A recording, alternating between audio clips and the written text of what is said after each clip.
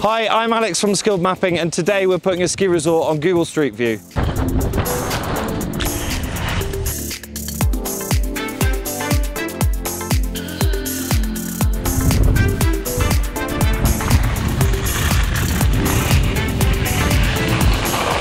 Have you ever wanted to look at the ski runs in a resort before you book? Have you ever wanted to show your friends and family that run that you mastered? Or planning your trip to go to your favourite mountain restaurant? Camera technology has improved so much recently that we're able to map with not a 4K or an 8K, but an 11K spherical camera. We're in Alpe D'Huez doing the final testing with the camera. Please let us know what you think of all the images in the comments below.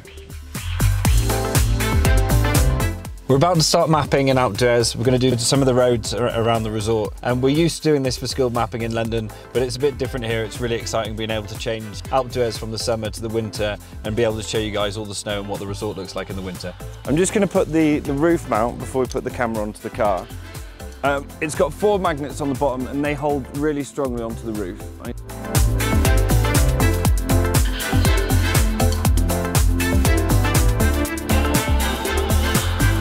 Everything's set up and connected now. It's really sturdy, so now we can go out and capture some of Alpe D'Huez.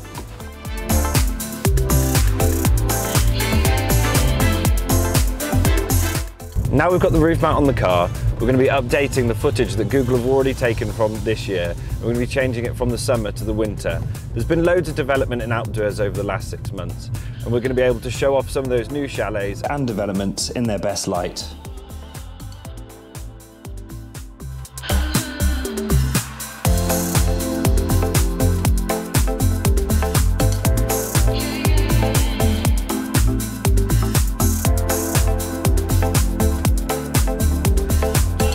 Here you can see an example of the images currently available for almost every ski resort in the world.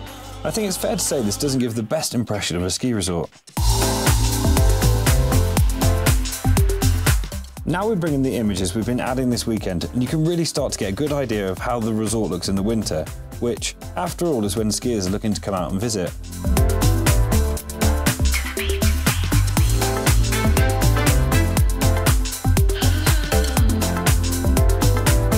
See the difference. It's clear to see that the majority of building work happens in the summer in ski resorts. Which one do you prefer? Let us know in the comments below.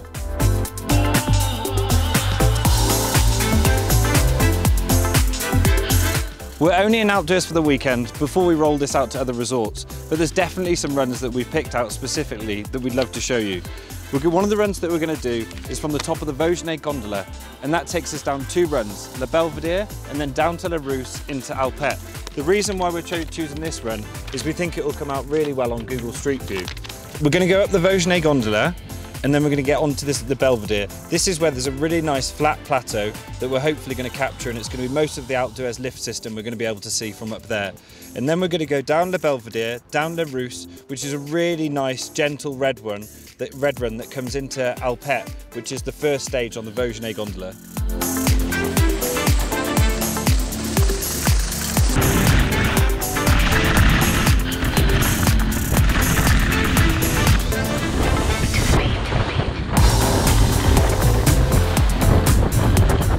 So this is our backpack setup, and this is what we use to map the ski runs.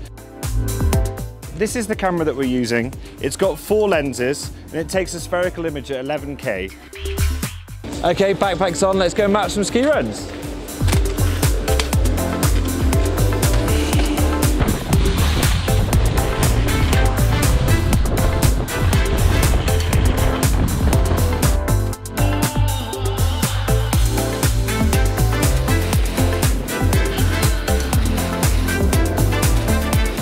We've mapped hundreds of miles of street view footage in the UK, but this is different. Some of you out there might be wondering what it's like to ski with one of these backpacks, and the short answer is it's actually quite difficult. You've got the additional weight of the camera, and you've got the weight of the battery in the backpack. And also, as you can see, the bar is quite close to my head. That's important because the camera has to sit right above my head, so the weight is counterbalanced. So as I've said, we've got the additional weight of the backpack. I'm going to have to change my skiing stance, but also there's an additional fear that if I fall over, this camera's worth more than my car.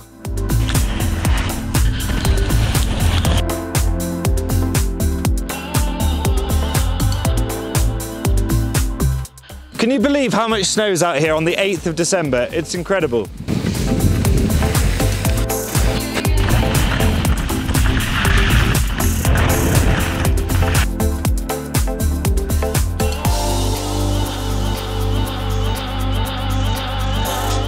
I'm stood next to the infamous scare chair in Alpe D'Huez. This chairlift is famous for having a really steep drop off. So we're gonna add this chairlift onto Google Street View. Hopefully you should get the effect. There's a section where you go underneath the airport runway and then it drops off to a really steep drop. We're hoping that that shows in Google Maps. So one good way to view Street View footage and make it a bit more immersive is by using a VR headset.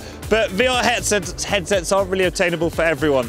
So one thing you can do is I've got a Google Cardboard here. They're about £10. And you do need a quite modern smartphone and the Google Cardboard app, but you can use it to kind of get an immersive viewing experience. And I'm really interested to see what the ski runs will look like and the footage in the town, and most especially that drop off that I just talked about there.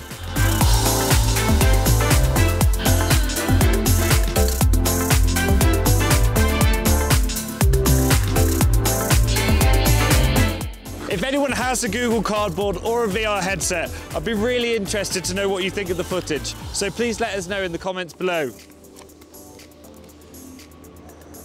Jumping into some Street View footage, these are where the planes land with their snow skis on. It's really quite a sight if you're lucky enough to catch it happening.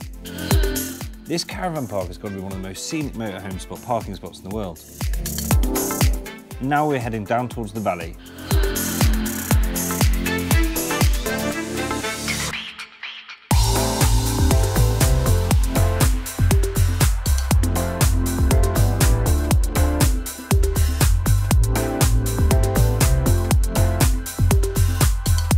It's interesting that the scare chair is where the proposed link to Les Deux Alpes is. If that link goes ahead, this is where you'd come into the Alpe D'Huez system from Les Deux Alpes. This is Street View footage that we captured in Alpe, the midpoint of the Vosges cable car. You can just about make out the Vosges in the distance. You can also see the top of the cable car. Before we go up there, I'll show you a mountain restaurant with an amazing view down the piste.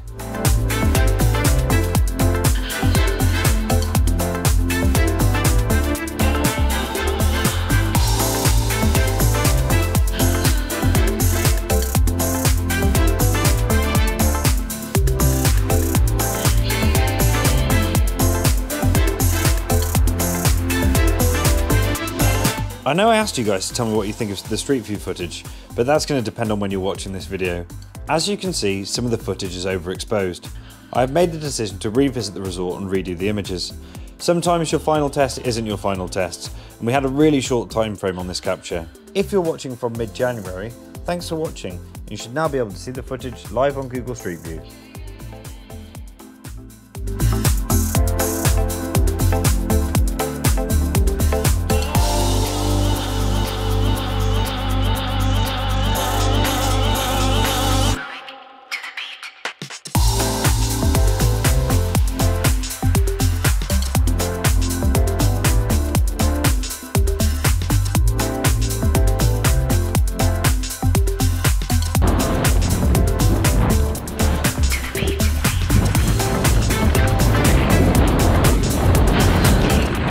We've had an amazing weekend in Alpe D'Huez. The sun's been shining, the snow's been glorious, but now we've actually got an hour left, so we're going to go out and enjoy some runs.